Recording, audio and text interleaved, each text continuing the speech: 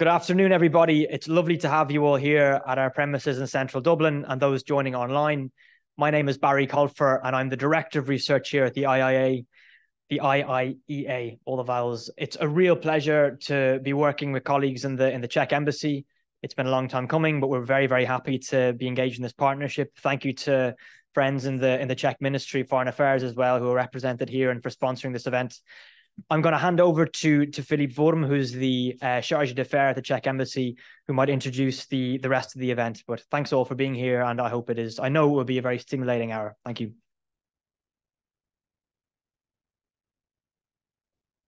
Thank you, Barry. Excellencies, dear colleagues, ladies and gentlemen, it is a great honor for me to open this event. Energy security has become a hot topic of international politics in recent years, particularly following the Russian invasion of Ukraine. Many more people in Europe and around the world now realize that the energy can be weaponized. The continuous and secure supply of energy at affordable prices can no longer be taken for granted. Our energy dependency on countries that do not share our values or even pose a threat to our security should be reconsidered. Another important factor to consider in this context is the ongoing energy transition. If executed properly, it might help us secure our energy self-sufficiency. However, could also bring about some economic and social challenges in the short and medium term. This is why I believe a serious and well-informed discussion on energy security is timely. I dare say that in Ireland, the political and academic debate on this matter has been much less intense than in the countries of Central Europe. For this reason, I believe it is worthwhile for the Irish audience to hear about the Czech Republic's particular experience with this issue. In our country, it would be extremely difficult to find someone more competent on this subject than the ambassador at large for energy security, Václav Bartuška. He is a luminary in the realm of diplomacy and energy policy. Serving as the ambassador at large for energy security of the Czech Republic for nearly 17 years, he has been instrumental in navigating complex geopolitical landscapes to secure energy resources and foster international cooperation. Beyond his ambassadorial role, he is a valued member of administrative board of ACER, the Agency for the Cooperation of Energy Regulators, and EU agency committed to enhancing pan-European energy regulation. Moreover, Ambassador Václav Bartuška is not only a policy expert, but also a symbol of resilience and change. He was one of the students' leaders who played a crucial role in the November 1989 Velvet Revolution that reshaped the Czech Republic's destiny. I would like to extend a special thanks to Institute of International and European Affairs for hosting this event. For all of you who are in attendance, and I'd also like to acknowledge the support of the Department of United Nations of the Czech Ministry of Foreign Affairs for their role in advancing international dialogues as this one, and last but not least to Ambassador Václav Bartuška himself. Thank you very much. I would like to pass the word to my colleague from the ministry, Jiří Jílek. Thank you.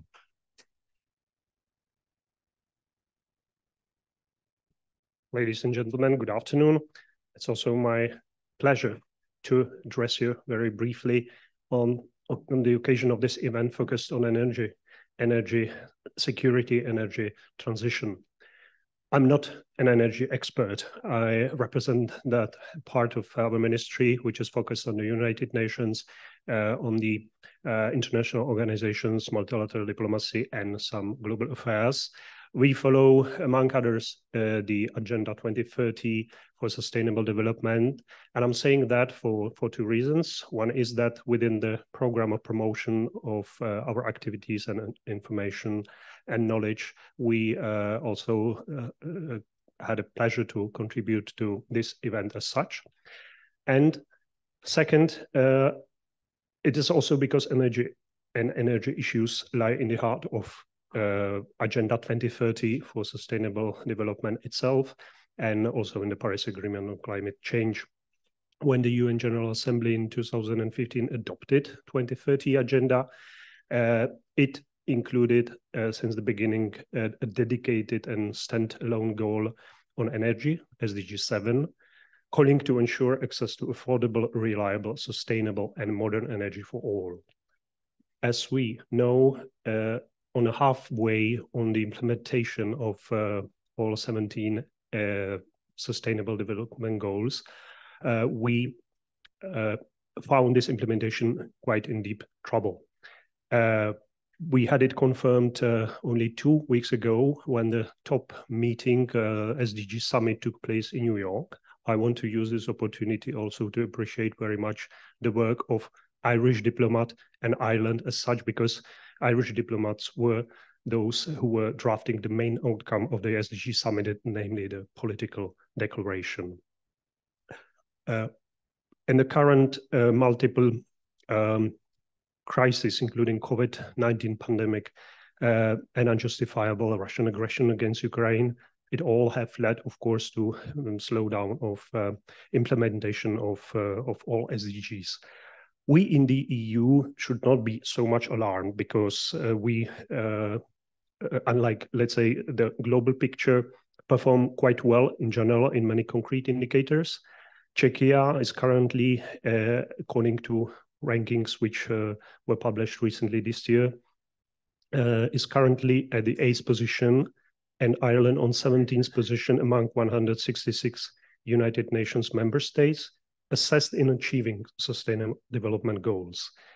Although the final score of SDG 7 implementation is quite satisfactory in our cases, and the majority of the indicators are either fulfilled or on track, we still have, of course, a lot of work to do. We know that, for example, on the renewable energy sources, according to this indexes, of course, Ireland is performing slightly better than the Czech Republic, although the whole score was the contrary. At the beginning, at the conclusion, let me thank also from my side to IIEA for organizing it, to my colleagues from the Czech Embassy, and especially to Ambassador Bartuška for having you here. Thank you.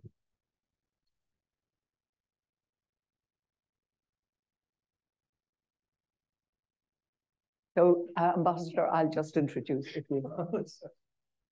No, just one second, because I have a few.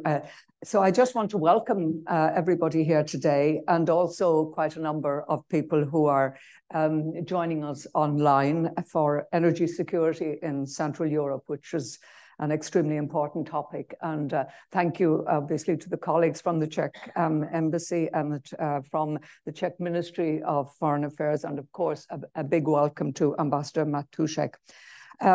Just some housekeeping rules. Ambassador Bartušek will speak to us for about 20 minutes, and then we will go to question and answer with our audience. And of course, everybody in the room is welcome to ask a question, and we have a roving mic. And to those online, they will be able to join the discussion using the Q&A function on Zoom, which you should see on your screen. And please feel free to send questions in during the course of the talk. And when Ambassador Bartuška has finished, we will come to them. Please also feel free to join on Twitter using the handle @IIEA. Just a very short note on this, on the importance of this talk. The IEA definition of energy security is uninterrupted availability of energy sources at an affordable price. Reliability, resilience, and efficiency are the 4 A's as we talk about them. Availability, affordability, accessibility, and importantly, acceptability.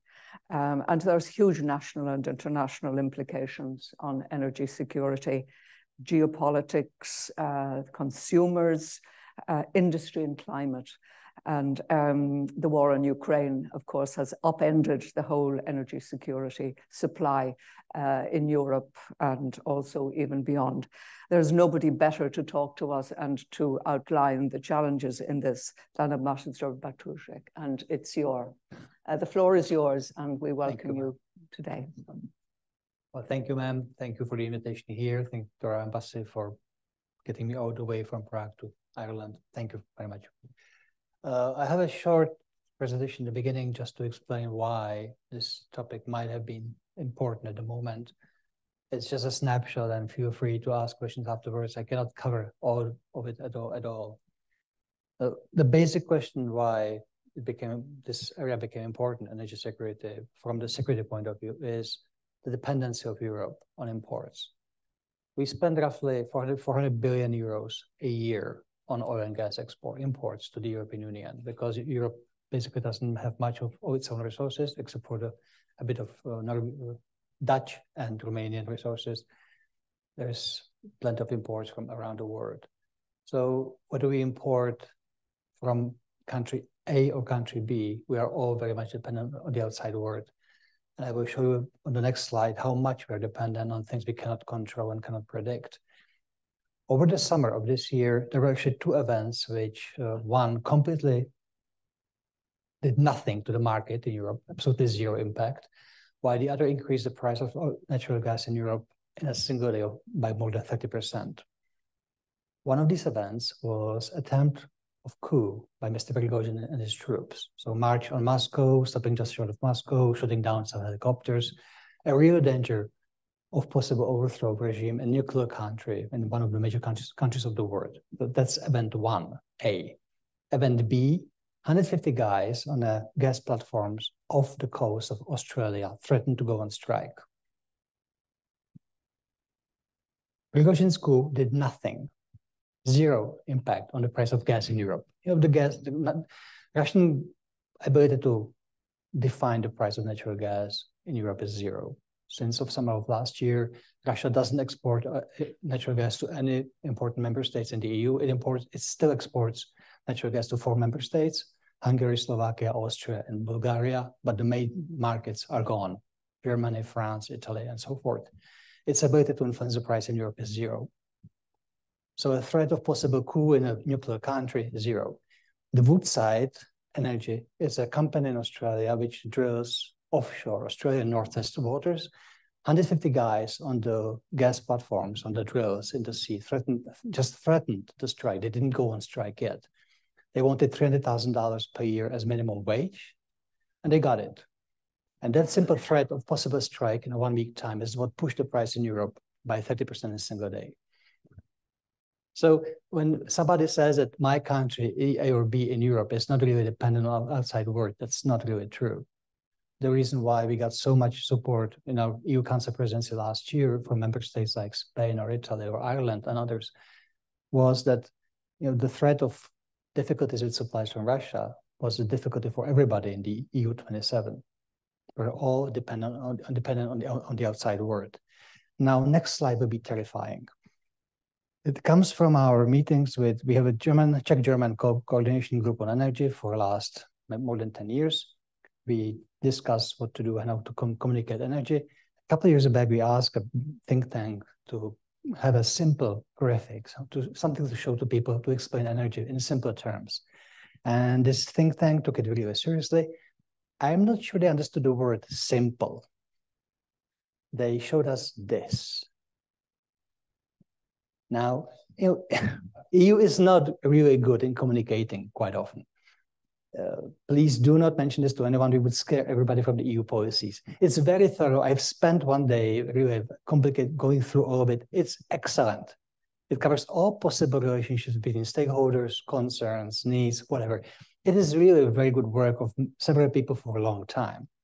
But if you show this to average EU citizen, he will run away screaming from the room. I mean, this is not the way how to talk to people about energy or about anything else, to be honest. So we thank very much the think tank for the work, and we never showed it again to anyone, except for audiences which we want to terrify, like you right now, okay?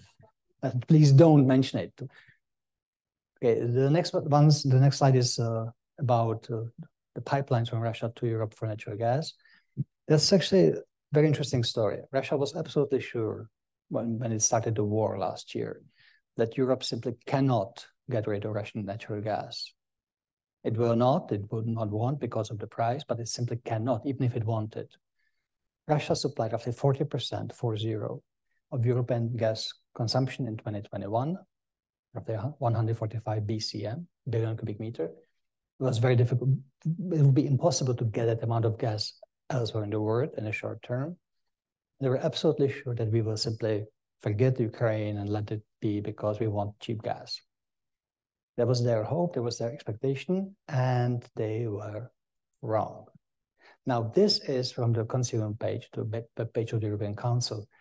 This is one of the most impressive graphics you can find in the energy field anywhere in the world.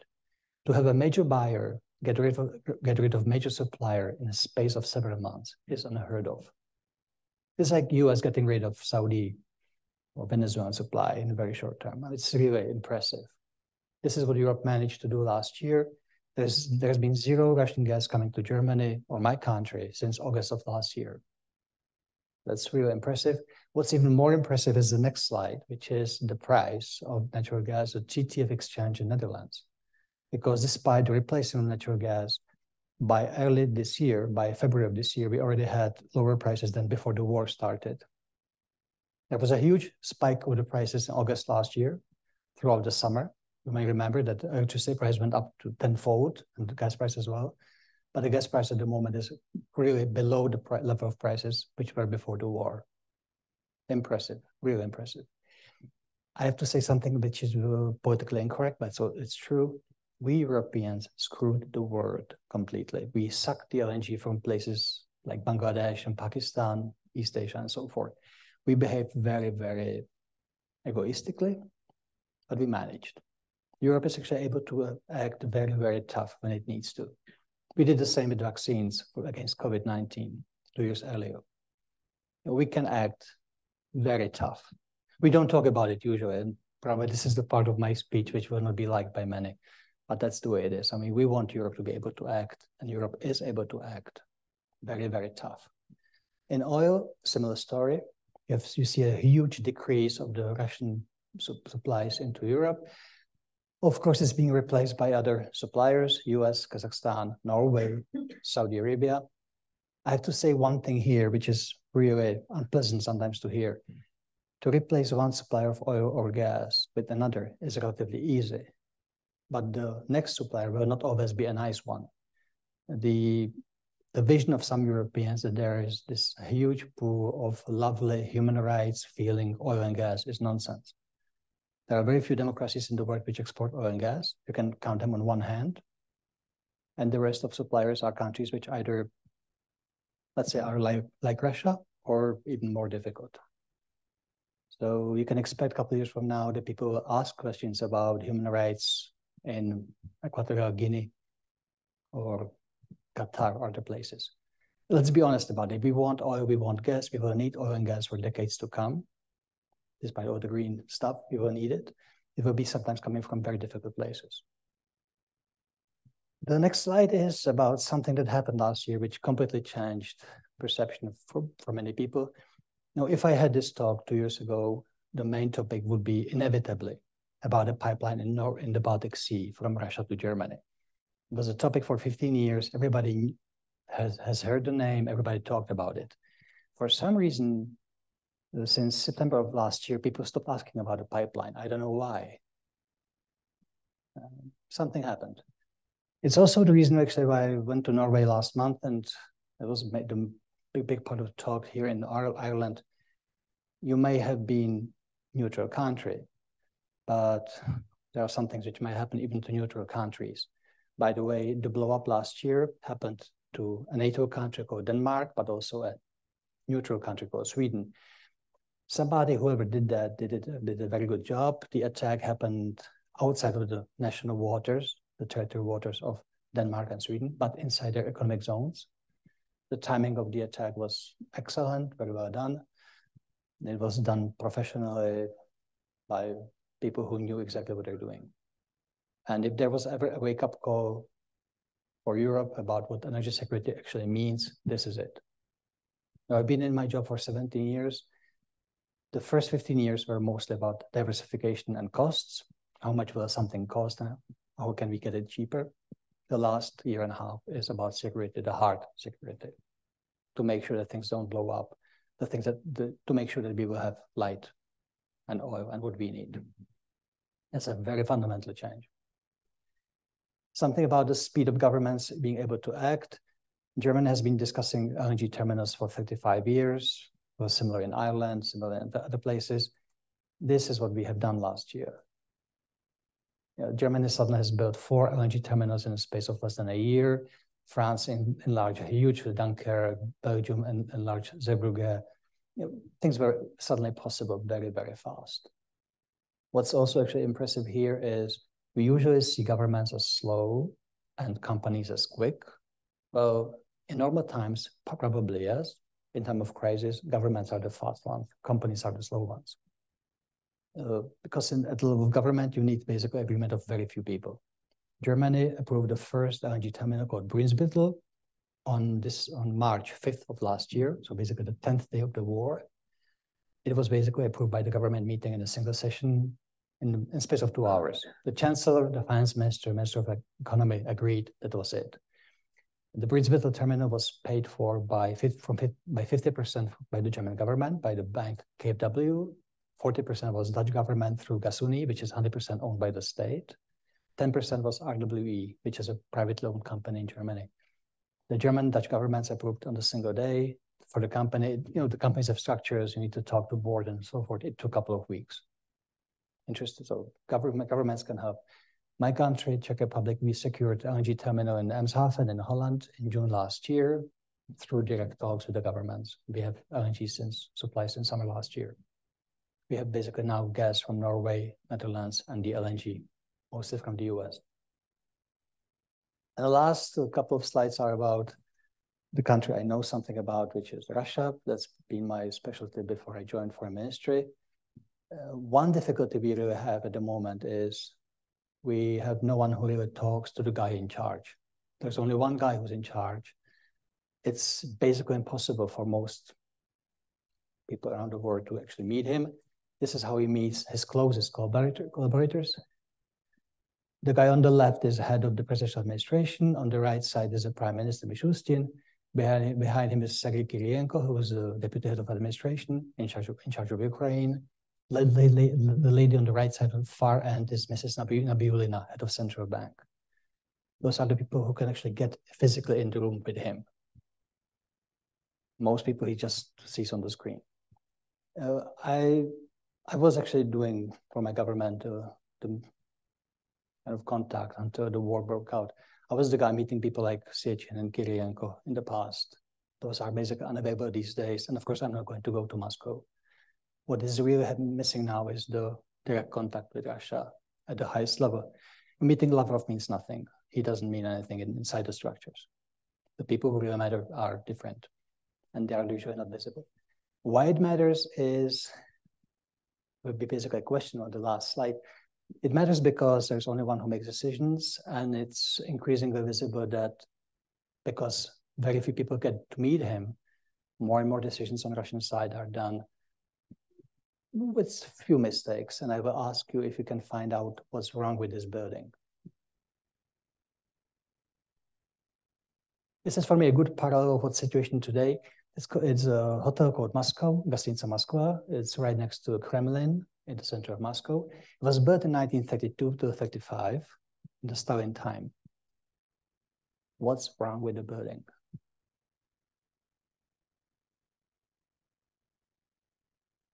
Okay, I'll help you out.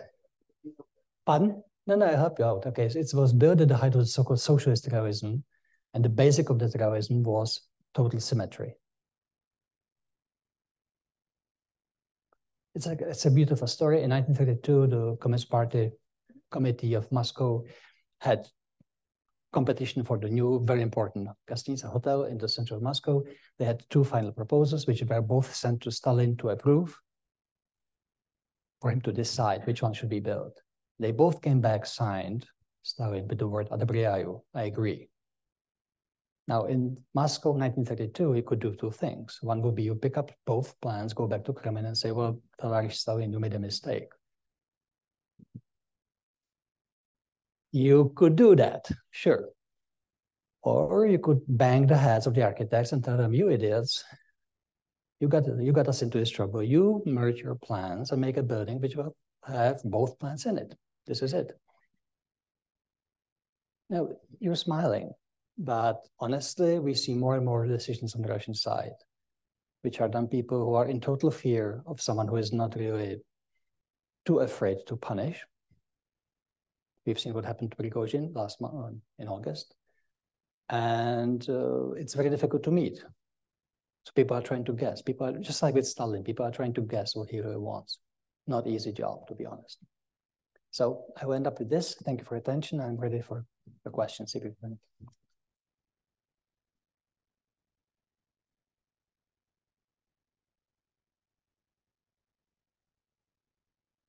My goodness, Ambassador Bartuška, you really have given us a lot to think about. I think those slides probably contained more information than reading many books, and much of it obviously new and extremely important and interesting. May I start off the questions? And I will invite questions and to our people online, and anybody who is asking a question, perhaps you could identify yourself so that we know who is asking. This is a little bit different. How do you see the future for energy security in Europe? And I'm talking in the immediate future, because people are looking to next winter. They're looking to the winter afterwards. What is your assessment of how secure is our energy security in Europe?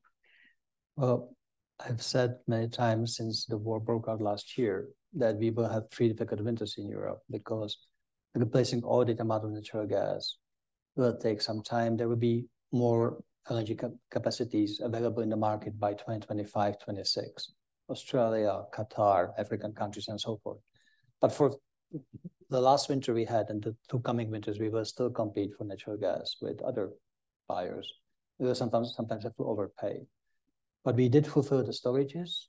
We also went through the last winter, and psychologically we understand we can survive without Russia. We can survive and not freeze. But if there is one thing I'm afraid of, it's a physical attack. Right. Because that would be the way how to plunge Europe into difficulty. You know, in the case of Ireland, just for understanding, there's a single pipeline called Langelet, which goes from the field called Langelet in Norway to Britain. It supplies 20% of British needs. Should something happen to that pipeline, you might feel it as well. There are the pipelines from Norway to France, Germany, Belgium, and Netherlands. Currently, Norway supplies 30% of the European gas supplies. So I would really take the Nord Stream 1 and 2 blow up last year as a warning. And are you satisfied that the sharing arrangement in Europe will provide sufficient energy security, say for the countries of Central and Eastern Europe, that you have a big sharing arrangement with Germany? How is it working between the countries of Central and Eastern Europe? Well, I think it's different for each country, to be honest. And there are, as I said, still 4 countries which import Russian gas. So I think this is slightly different for them. My government actually said before the war started, we want to secure LNG terminal in neighboring country. In the end, the neighboring country turned out to be Netherlands. We have no border with them, but we see them as friendly. We also actually started to import natural gas from Algeria through Italy this summer. And sharing, I believe in helping each other when each country is actually willing to do something. So we have spent on the LNG terminal in Holland. We've been buying cargoes of LNG from around the globe. And that's a visible step. So we have, I would say, a very good relationship with Germany. At the same time, we did not have a big crisis yet in Europe. And only in a crisis we will find out how friendly we really are to each other. Yes. Any question? Yes, please. And two at the back. Fergal, would you like to have a question first? Yeah, thank at the back, and Kia.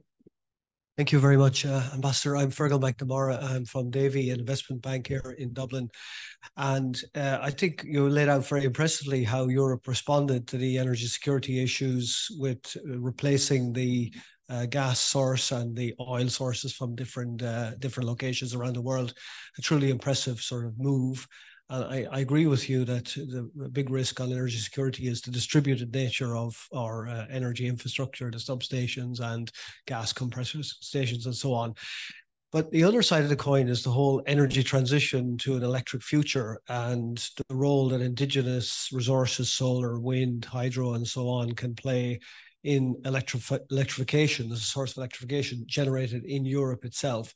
And I'm wondering about that same resolve that we saw, the collective solidarity resolve, the construction of the LNG terminals in the North Sea and so on, how all of that could be sort of harnessed or built upon to accelerate the energy transition. Thank you very much. Yes, if you take that. Okay. We are in Europe, we are fastest when we are threatened. In crisis, Europe functions very well. In good times, we're very, very slow. So I would say that crisis helps us. And this one is not over yet. So I would say that there is understanding among member states that we need to do much more. It will be different in each member state. And for my country or for France, nuclear is part of the answer, which certainly is not the case with some of the countries of the EU. And that's fine. You should be diverse. We are diverse. We will be diverse. And we will definitely have to question much more closely where do the new energy sources come from, where they'll be manufactured. There's actually at the moment very lively debate in Germany whether all the money spent on subsidies for photovoltaic will help basically just the makers of the photovoltaic panels in China. They didn't create too many jobs in Germany. And I think the big part of the answer will be in Europe. How many jobs we can create in Europe, how much of the money we spend on an energy transition ends up in Europe, how much of that we make here in Europe. I can hardly imagine that we would spend trillions of EU funds or euros on something that will end up elsewhere. We cannot afford that. So that will be the big debate ahead. It will sound very grubby. It's very nice to speak about the green future. It sounds very grubby when you speak about money. I think that's the real moment when the real discussion starts. How much money will actually end up in Europe, in the pockets of you and me, of European citizens? We have to be able to have that argument and to explain to the public that this is something that in the end helps all of us. Thank you. Thank you. The gentleman at the back. Thank you, Ambassador, for your presentation. It was very interesting. My name is Cian Fitzgerald. I'm the Security and Defence Researcher here at the IIEA. My question relates to the increased use or the growing role of nuclear in the energy mix of Central and Eastern European states to secure their own energy security. And one of the potential identified challenges here has been that many of these contracts have gone to, and I'm not necessarily certain what the state in the Czech Republic is, or in Czechia, but that many of these contracts have gone to Russian firms such as Rosatom, my question is there potentially a risk that you see for moving away from a dependency on Russian gas and oil, but potentially creating a new dependency for Russian supplied fuel or Russian supplied parts or engineering expertise to try and transition away from that gas to nuclear? Thank you. It differs from country to country. In my country, we actually have a law which was passed before the war that bans Russian and Chinese companies to participate in nuclear tenders. We have it by law. There's one nuclear power plant being prepared to be built. That's a Paks project in Hungary. There was a similar project in Finland called Hanhikivi, which was cancelled last year after the war broke out. I'm not aware of any other Russian project anywhere in Europe. The nearest one would be in Egypt and Turkey. As for fuel, we do the easy part now. We're replacing Russian fuel with fuel made in West. That's the easy part. The difficult part, and that's something we don't really like to talk much about in the West, is that we had for 30 years this fetish of the lowest possible price. And also we are trying to get everything dirty away from our shores. The result of that is that 40% of global enrichment capacity is in Russia.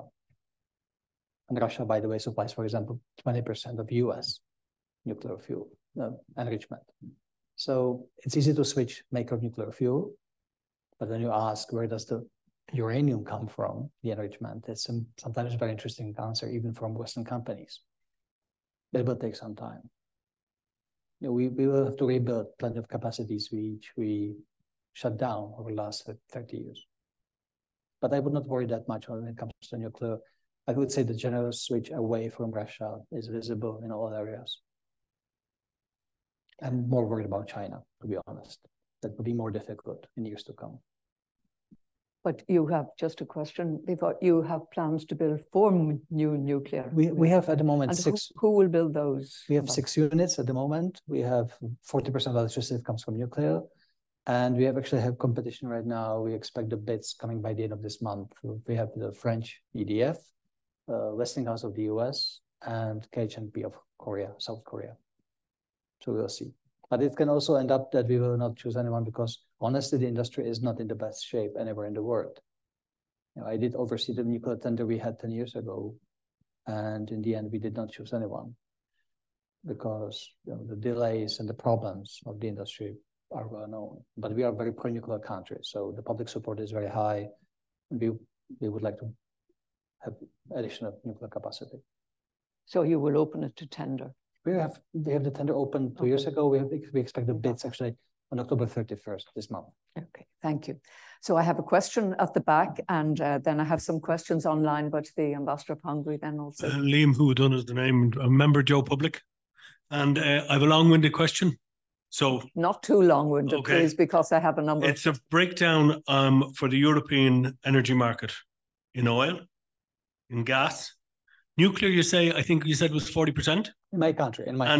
For your country only, okay. In Czechia. So this is European only, so. And for the green energy, solar, hydro, wind. What's the breakdown now, present today in 2023?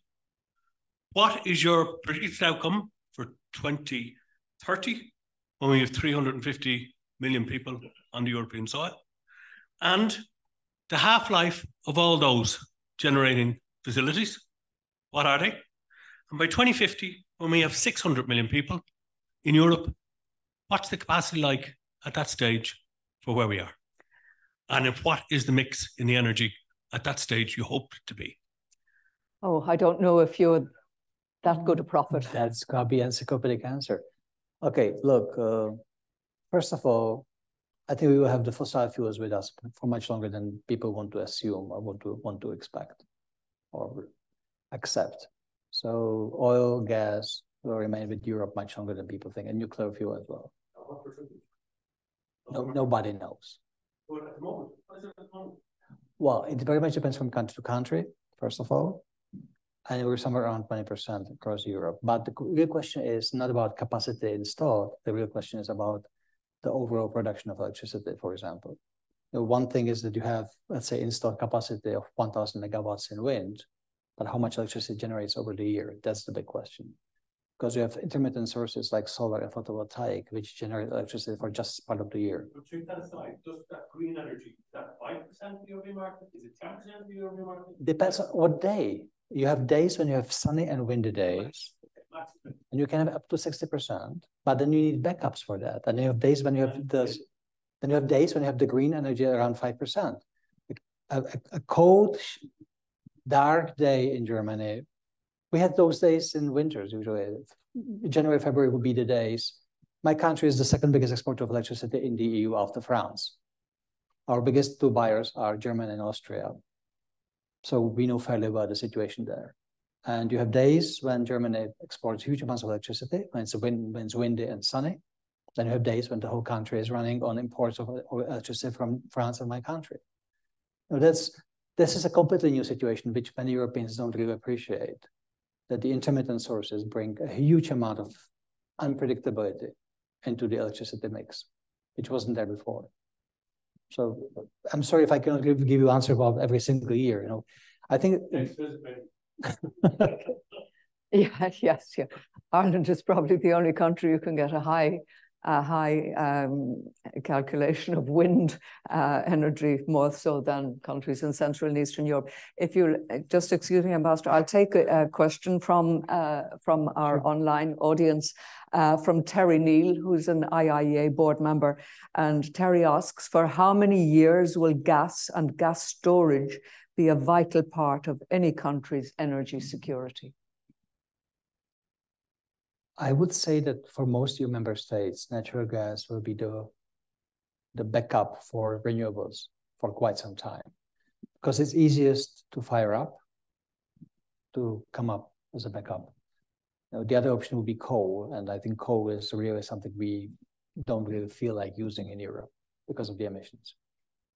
So if we are honest about fast build-up of green resources with all the intermittencies in it, then we have to be also honest about the need for a backup when the sun doesn't shine and the wind doesn't blow.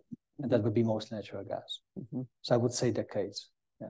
Yeah, for quite some time. Yes. Until we find the backup solution, the batteries, just to give you an idea, for those who are happy enough not to be energist people, which is a difficult job, to be honest. When Elon Musk unveiled the mega battery in Australia, 100 megawatt hours capacity, journalists call me like, is this the moment? Is this the breakthrough? I was like, okay, well, this is megawatt hour. What we need is 1,000 as much, or better yet, million times as much. We need storage of gigawatt hours or terawatt hours. I mean, what Ireland needs are terawatt hours per year. 100 megawatt hours in Australia are 4 family houses in Australia per year. That's a mega battery. That's great. That's great. 4 houses. Excellent. We sometimes don't appreciate the amount of electricity we consume, how much of it we consume. So until we have the storage able to store basically the energy from day to night, and especially from summer to winter, which will be in terawatt hours, 1,000,000 times as much as we can store today. Until then, I think we will need natural gas or other backup sources. Wow, right. I'm sorry. I'm sorry to disappoint. I'm just. No, that's the reality, and we thank you for that. Ambassador of Hungary, Ambassador, you had a question. Thank you very much. This is Gergely Bánhegyi, the Hungarian ambassador to Ireland.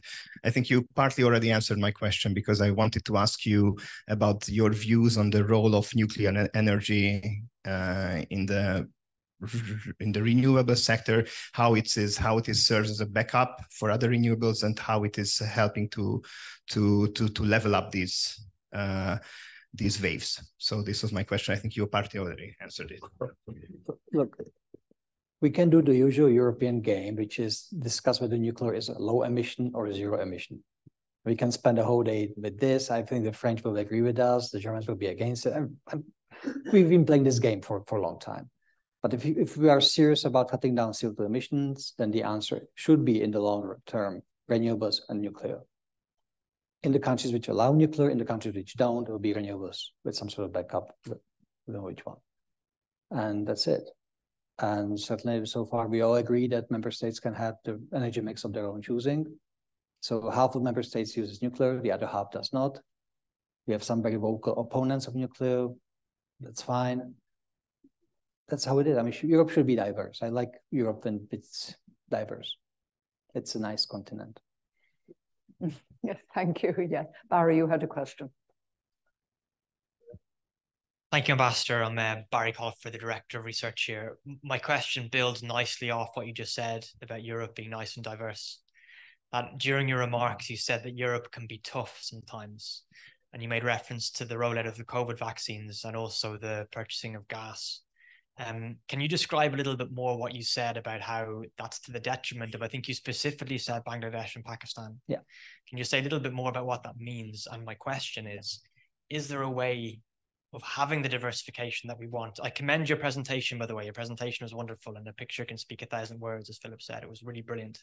But talking about the diversification that you promote, is there a way of doing it that isn't to the detriment of other places like Bangladesh, Pakistan? Thanks. First of all, thank you for the question, because I've been using this example of Bangladesh, Pakistan for the last year. And I always can see when people know what I'm talking about, they don't ask questions, because we all know what we did.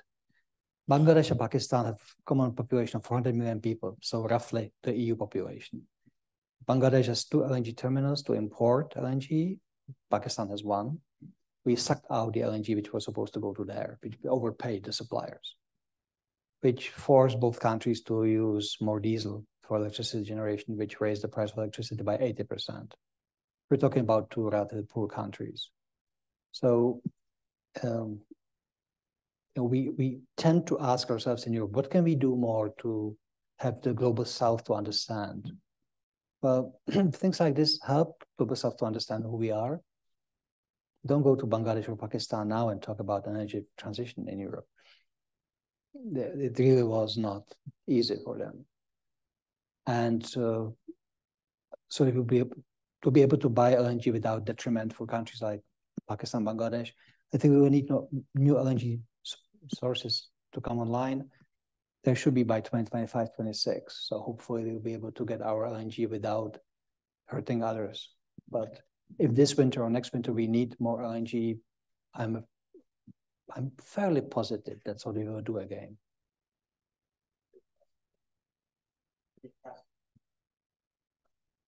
I remember when the vaccines came in, the spring of 2021, we would have our 60–70% vaccinations already done in Europe, and most of the world would be around 1 or 2%. I don't remember Europeans being too offended by that. I remember Europeans being happy about being secure and safe. That's who we are. Let's be honest about it. I mean, we enjoy the standards we have. We enjoy the life we have. I'm paid for bluntness. I'm not paid for being diplomat. Ambassador, I have a question from James Murphy, who's from our Department of Finance. And he said, firstly, thank you for your presentation. And his question is, for the ambassador, is regarding how dependent are the Czech Republic and other Central European countries on external non-EU suppliers of energy technologies, such as solar, wind turbines, electrolyzers? Do you see a need for greater state support for domestic manufacturers? Now, you've dealt with part of that, but the question, do you see a need for greater state support for domestic manufacturers? There is no difference between Central and Western Europe or any other part of Europe on this one. At the moment, we import basically most of those technologies from outside of the EU. Yeah. And as I said before, this will be exactly the point of contention for many. I would say in the public, we should have those capacities at home. Mm-hmm. We should basically do what the Americans did last summer, or summer last year, with the Inflation Reduction Act, which has nothing to do with inflation, but a lot to do with America first. And we should do something like this. We will probably not dare to call it Europe first because we are so nice, but that's something what we should do. I mean, that's what we actually owe our public. Yes. Yes. But when we speak about all those trillions of euros which should be spent on energy transition, I really believe that this money should be spent in our countries.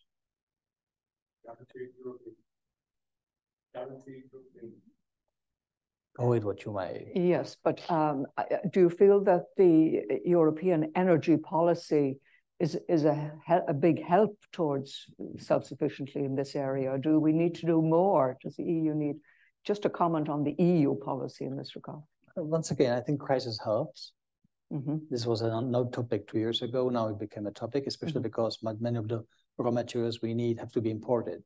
The rare earth metals, nickel, copper, and many others. So the question really is how much we be dependent on outside makers, how much should we arrange ourselves.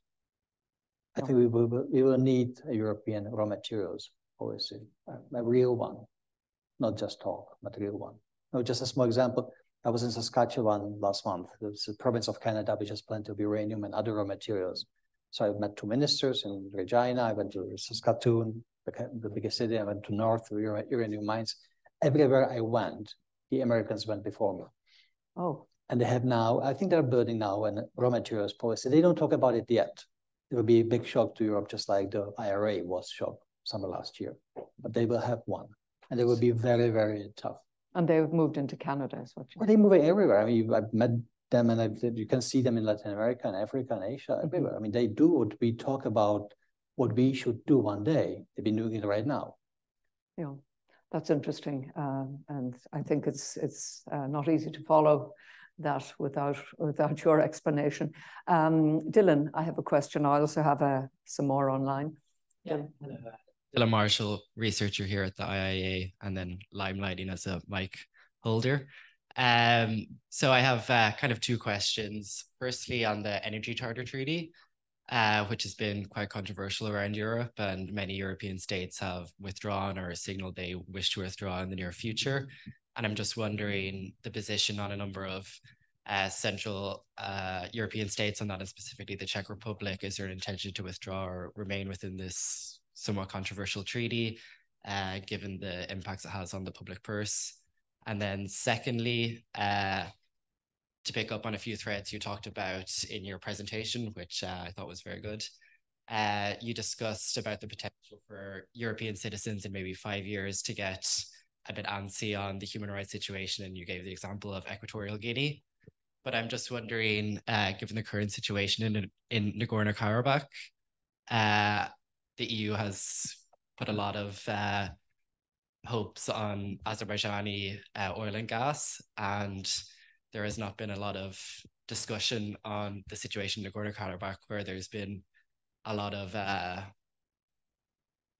accusations of ethnic cleansing and war crimes. And so I'm wondering on your opinion on this situation. Two questions. Two easy questions. Yeah.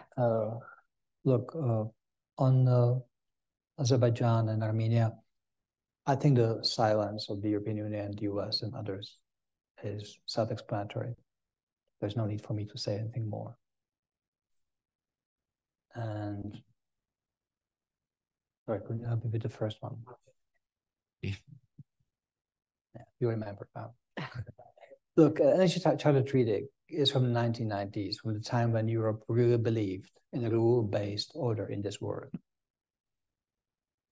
And we really, European Union, European member states really worked on that. And we were hoping for a world in which those rules can work. We were wrong.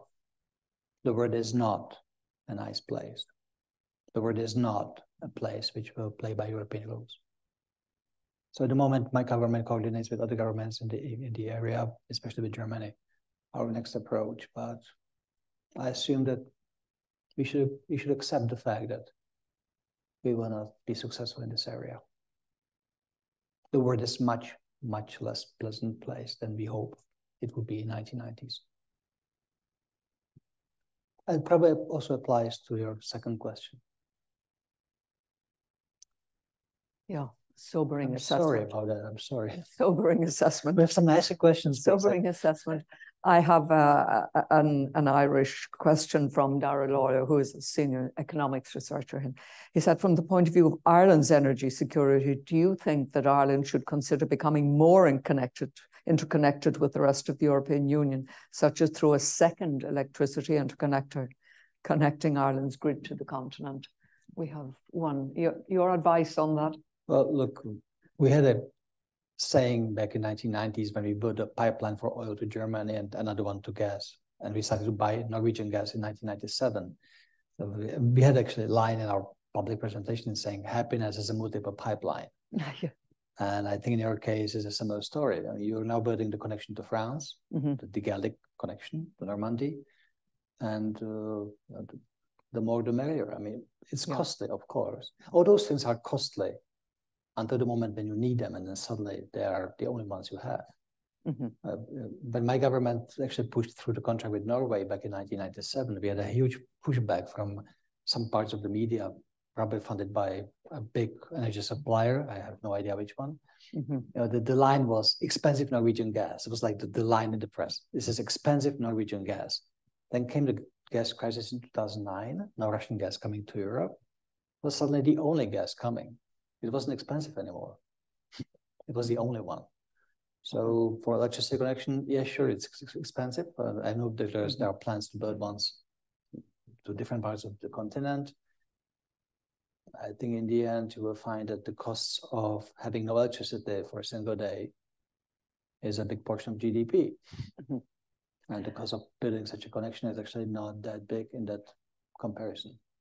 Yes, you know, we have to take into account in terms of cost, of course, that we're an island behind an island. And where we put our pipeline, it might have to come around a bit. Cian, you have...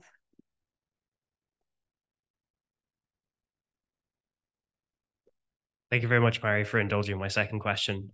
This question relates to the role of green hydrogen as creating kind of resilience and security of supply.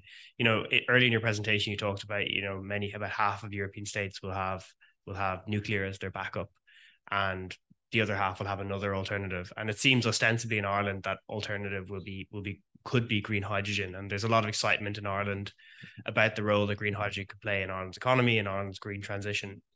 I guess I was wondering about your thoughts about, given that this is kind of a growing sector, but it's still very much in its infancy, whether or not you believe that Ireland should pin all of its hopes of its green transition, or many of its hopes of its green transition, on green hydrogen, or should we potentially explore other options? And I'm not going to say what those other options could be, but possibly that. Thank you. I don't dare to give advice to any government but mine. Yeah, that's the only one I can advise. So I can just say what I'm saying in my country about this. There are many different proposals. What could be the possible backup? Hydrogen is at the moment very popular, but when you ask for physical, practical things which you can physically see, it's actually slightly underdeveloped. Most of the technologies are not there yet. So we will see. The big question with hydrogen is long distance transport. At the moment, I'm only aware of the transportation of ammonia from Saudi Arabia to Japan. The transport of hydrogen in liquid form is something not tested yet. You would need basically to cool it down to 10 grades above absolute zero. The energy costs of that would be probably about half of the energy in the hydrogen itself. With LNG, it's around 10% of the energy you lose by the liquefaction. So there are many questions around it, and this is a moment of big change, and there are many different proposals, many different technologies, and many people who push for the technologies speak greatly about the advantages, and they don't always mention the risks or the fact that the technology is not there yet developed. You may remember, if you've been in the field for a while, that about 15 years ago, everybody spoke about CCS, carbon capture and storage. It was always coal with CCS would be in all government documents. And then it just stopped being there, the CCS, because the first unit of CCS was built in Schwarze Pumpe in Germany, in Brandenburg. And it turned out to make electricity much more expensive than people assumed. And all the calculations were simply not correct. I mean, so I believe that practice is the best measurement of success. And hydrogen has still a long way to go to prove itself. It will be probably used in some areas.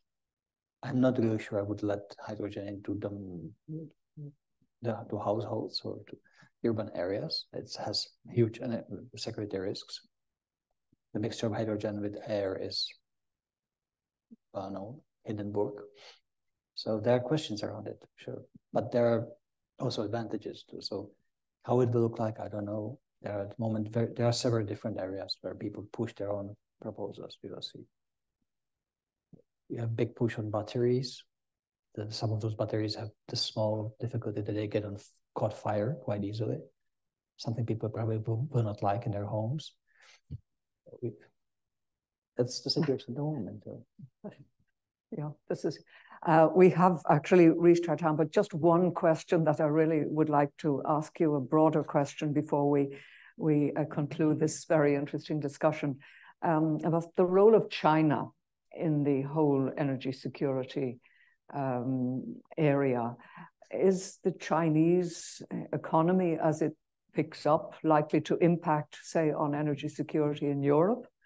Will they have a demand? Will they be taking energy from Europe? What kind of geopolitical impact will China have on the energy security in Europe? You know, it's interesting. A year ago, everybody would worry that when COVID is over and China picks up, it will suck all the energy we need. Now everybody worries that the pickup in China is not fast enough and China is not doing as well as it was supposed to do. So I guess economy of that size will have impact on Europe no matter what. Whether they do well or badly, they will always impact us. How it will happen. I go fairly regularly to East Asia and Southeast Asia, and in Japan, South Korea, and Kuala Lumpur, in Malaysia, or in Singapore. The first question is always about China, not so much about Europe. That's funny, yes. And I ask them in the same question, basically, how do you see it? Nobody really knows. It's very difficult to get any reliable data from inside the country. Right. Mm-hmm.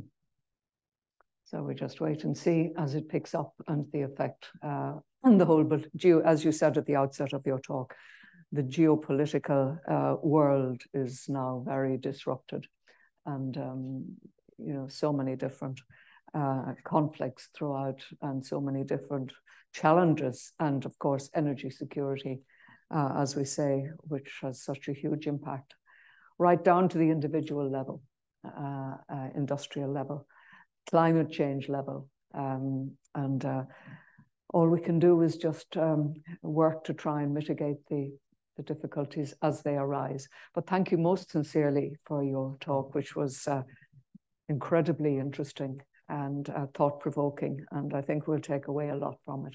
So thank you for coming. Thank you to the colleagues in the Czech Embassy for organizing it, and our colleagues in the IIEA. But again, many thanks, and thank you for coming.